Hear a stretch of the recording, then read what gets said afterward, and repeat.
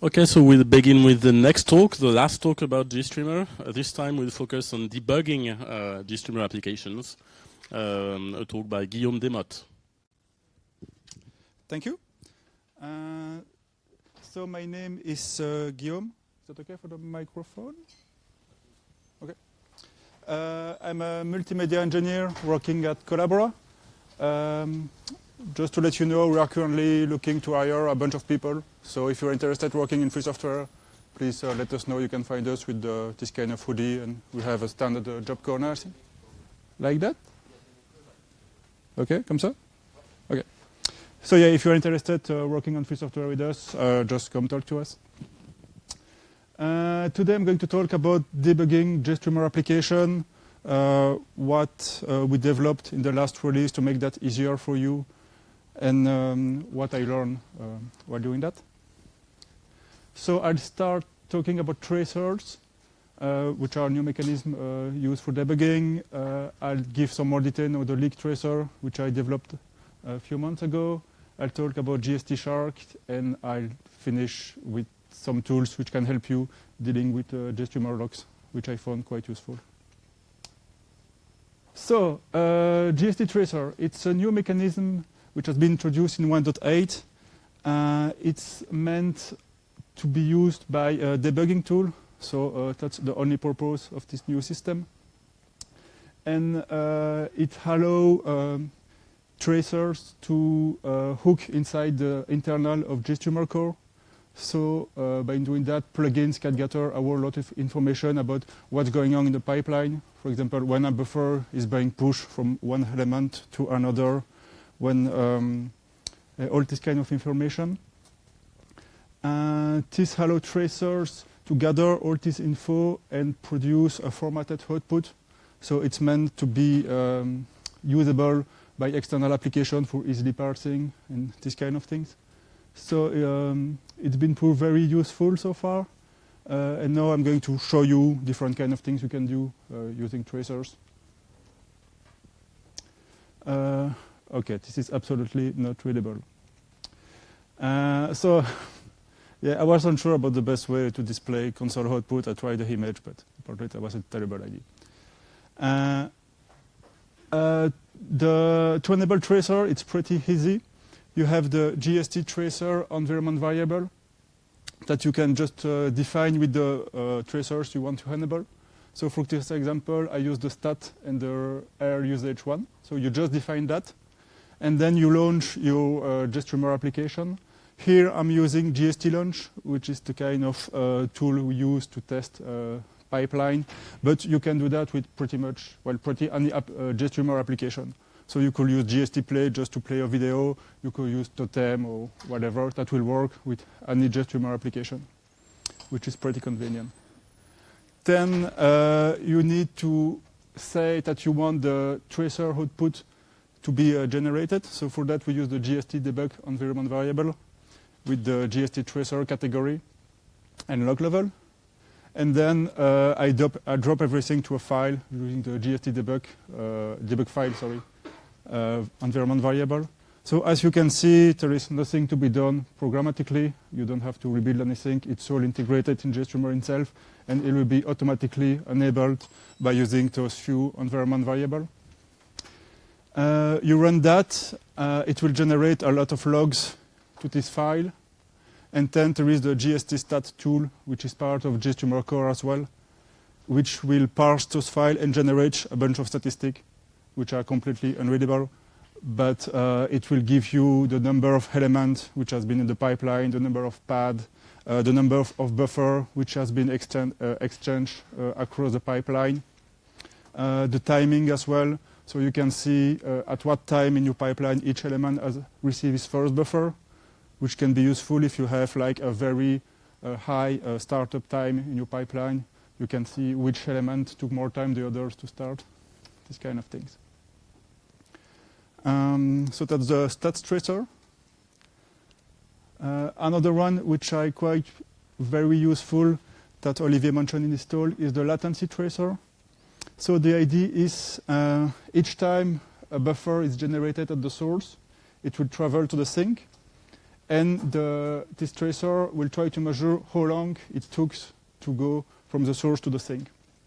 So this is used in live pipeline. Like typically you are capturing from webcam and you are streaming to the internet, or you are displaying on the screen, and you want the latency to be as low as possible. And this can help you to see how long it took for the buffer to be processed by the pipeline. So once again, to use that, you don't have to recompile anything. You just enable the tracer by using the GStreamer environment variable. Then you launch the pipeline. Here I create a simple pipeline which is capturing from the webcam, which is encoding in H.264, which is decoding, and which is then displayed on the screen using the GL image sync element. And the tracer will, for each buffer, tell you how long it took. So you have that here in the time, which is in nanoseconds, which is not really readable. But you have that displayed on the screen. So you have the information in real time to help you debugging this kind of problem. Another kind of things you can do with tracer is to implement very specific tool. So here I'm going to present the leak tracer, which is a tracer I wrote one release ago. So the idea is, most of the time when you are dealing with memory leaks, we are using Valgrind. That's, I guess, most C and C++ developers are used to. It's a very great tool, but the problem is it can be very, very slow. So if you are working on very CPU or memory consuming process, sometimes Valgrind will just make things too slow. It's mostly unusable. Another problem of Valgrind is it may not be available on your platform. So as Olivier said, we are doing a lot of embedded development, which usually have terrible build system and distribution and this kind of things. And it may be a challenge just to get Valgrind running. And finally, you may find a lot of memory leak or false positive, but which appear as memory leak to Valgrind, which are totally not related to your code. So if there is a leak in library you are using, like the encoding or decoding library or invalid memory or things like that, you will get all this output from Valgrind, but that's not really something you can easily fix. So most of the time what you really want is to know the leak in the code you actually wrote. So for that, I developed the leak tracer, which is using the new memory, the new system hooks in GStreamer core, and which will manually track the ref counting of each G object and the GST mini object. So that means that only the GStreamer code will be tracked, which is actually what we want here. So it will keep track of that, and at the end of the execution of the application, if it detects that some objects are still alive, so which have been leaked because they should have been destroyed at this point, it will raise a glib warning. So that's something you can really hook in your QA system or CI system, and to detect if any leaks has been introduced. This tracer has been integrated in GStreamer core in 1.10. So that means that if you have this GStreamer version, it's already there. You don't have to build any extra tool to use it. So here is an example. Once again, it's the same system. I just use the tracer's environment variable. The tracer is called leak. That's the name I put there. And I run a pipeline. The pipeline needs to terminate because the leaks are detected at the end of the process. So if the process keeps running, obviously we won't be able to know if there is a leak or not. So that's why I say I just want 10 buffers from the source, so the webcam here, and then terminate it. And if at the end of the pipeline it detects a leak, you see, well, it's yellow, so it's warning. You can trust me on that. And it will say, okay, this object is still alive. It will give you what the type of the object, and it will give you the ref count, so you can have an idea how many references are getting lost in your code. So that's for the basic feature. I try to make it more useful and a bit more smarter. So we are using lip unwind to get a stack trace. So once you enable that, you have to enable it manually because it can consume quite a bunch of memory. So we try to only enable it when we actually need it, and we filter out the object we are interested in. So a typical workflow for that will be to start with the simple version, try to see which objects have been leaked. It's really a shame that we can't see the name. But you see, okay, the test sync is getting leaked. I'm going to track it down, and then you enable the stack trace for this very specific object. So only this one will be tracked. And when doing that, the tracer output will give you a full call trace. So you can see the succession of calls which leads to the creation of the object. Of course, we don't know where it's been leaked, but at least you know where the object has been created. So if a lot of objects are created in a different context, you can have a better idea of where this object is coming from and start to track down manually the steps leading to the leak. The tracer also produces a bunch of extra features which can be quite useful while debugging. You can track each individual reffing and unreffing operation. So that may be part of the debugging of a specific leak. You'll see each time an object gain or lose a reference, you will see the full stack trace. So that can make things easier for you. You can also enable things like signal support. So if you enable that, you need an extra environment variable. But if you do, you can send the SIG-user1 signal to the process, and that will list all the objects which are currently alive. So this can be useful if you are debugging a problem without terminating the process. And we also have a checkpoint system. So the idea here is you send the signal once to the process. You do something with the application, like, I don't know, start a video and stop it or something like that. And then you send it again, and it will list all the objects which have been created since the last time you received the signal, and all the objects which has been deleted. So this may be useful to develop application that you don't want to start and stop all the time, which will be too complicated to do so. So that's the kind of features we have which you wouldn't find with tools like Grind, for example. A few extra tracers. So now I'm going back to the tracers. All the tracers I presented so far are merged in GStreamer core, but third party can also develop their own tracers. GST-Shark is one of them. It's developed by Widrun, and it contains a whole lot of tracers which are more specialized version of the upstream one or provide extra features.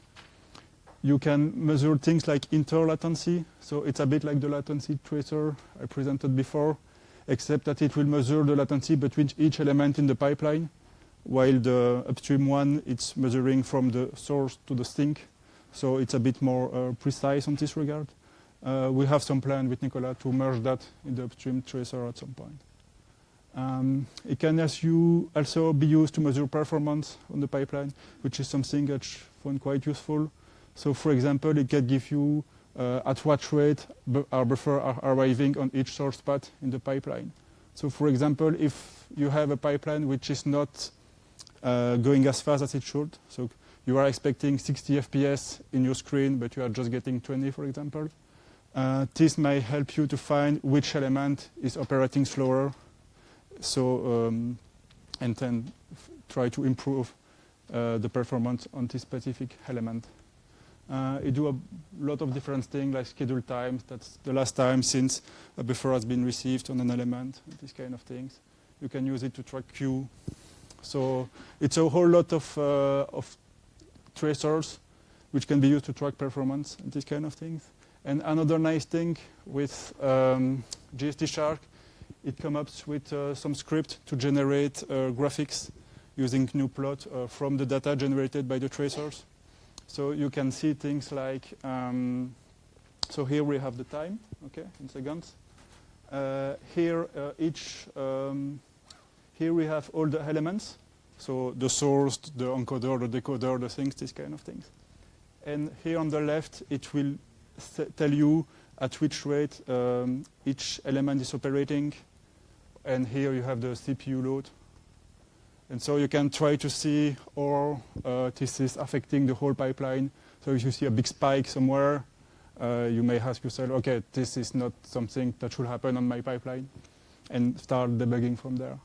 So that's the kind of things you can do to try to have a bigger picture view of what's happening in your application, which can be quite useful. The last thing I wanted to talk today is some tools to help you working with GStreamer logs. So if you have already done some GStreamer debugging in your life, you probably end up with tons of this kind of logs, which contain a lot of very, very useful information, but which can be quite scary to look at. I know that when I started working with GStreamer, that's something which I was really afraid of that, because you know that this contains helpful information to help you debugging your problem, but you don't really know where to start, you don't really know where to look if you are not used to do that. So I'm going to show you a couple of things which can make that easier for you. A nice one is the GStreamer debug viewer, which is a nice Python graphical application, which is part of the GStreamer developer tools set. So that's something you can find on the GStreamer Git repository, and which will parse the full log and will give you a graphical interface to look at that. So you see here on the top bar, it will kind some kind of graph over time of when the logs are being generated, because each log is associated with a timestamp. So we can see at the beginning of the at the start of the application, a lot of logs are being generated, then some gap, then some log. Then here we have a very big gap between more activity occurs in the pipeline.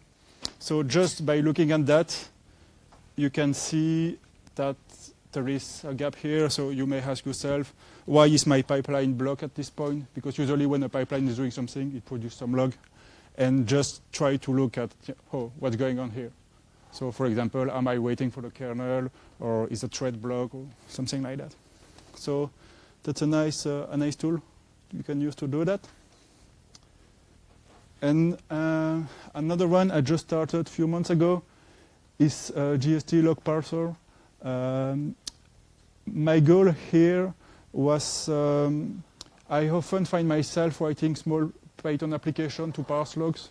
So for example, if I wanted to compute some metrics from specific logs of these kind of things, and I was always doing very hacky Python script to do that.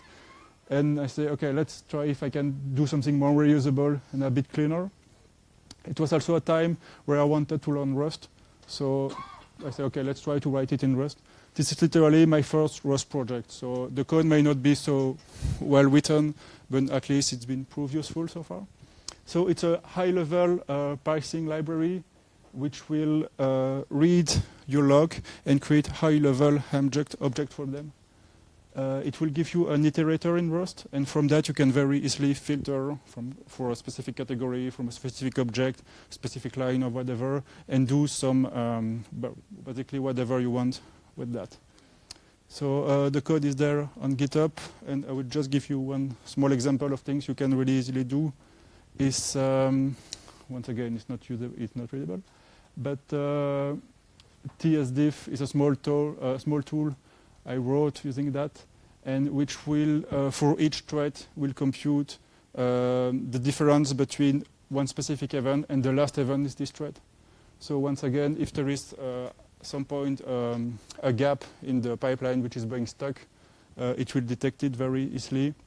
And it's not yet not really readable, but the biggest difference will be highlighted in red. So just by parsing that, you can see, okay, my pipeline here rated for 100 milliseconds. That shouldn't happen. What's going on here? So just you can see the timestamp difference very easily using that. And that's it. I think I have like 25 seconds for questions. No, 5 minutes actually. Ah, okay, it's not enough. Ah, okay, great. Okay. Ouais, on change. Si je prends ça, j'arrive. J'ai vu des questions là-bas.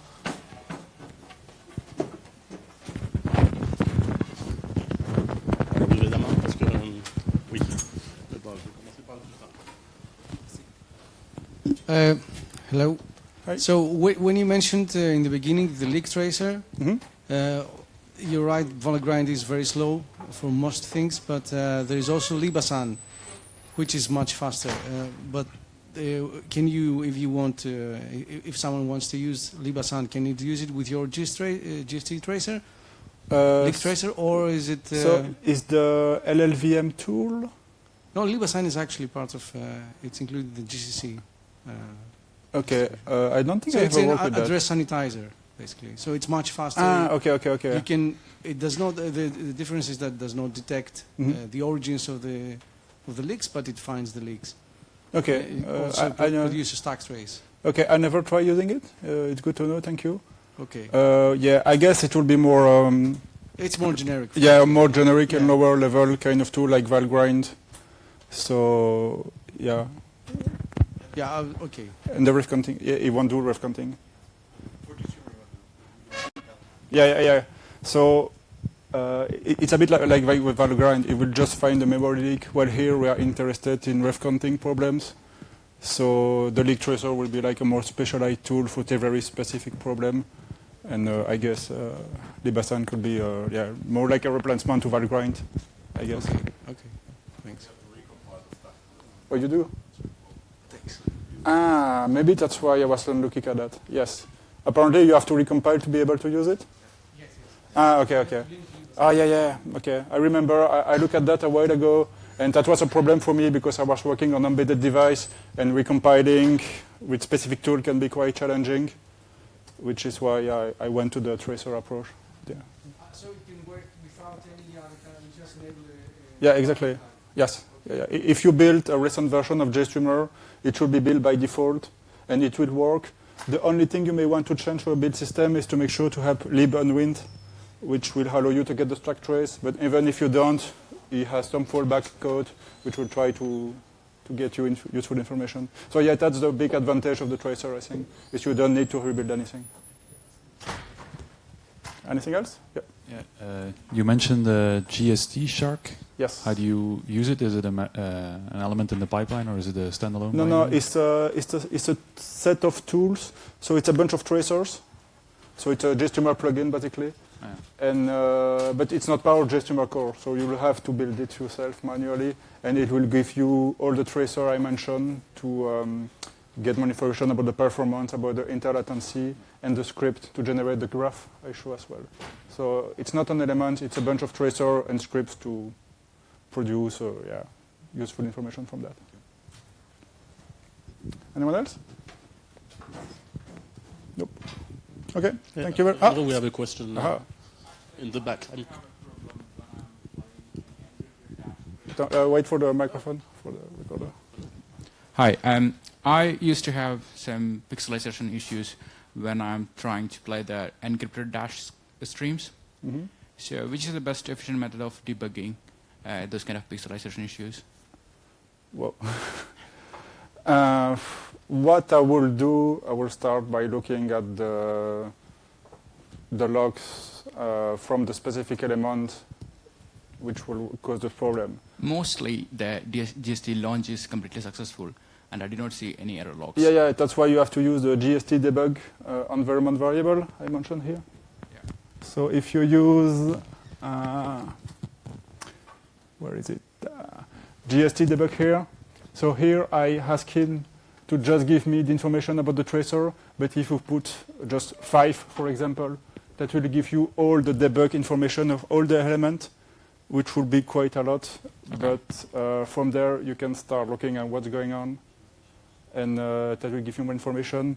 After that, you'll have to end up debugging. So if you are not used to do that yourself, the best way would be to just file a bug, I'd say. And Great, maybe, thanks. yeah.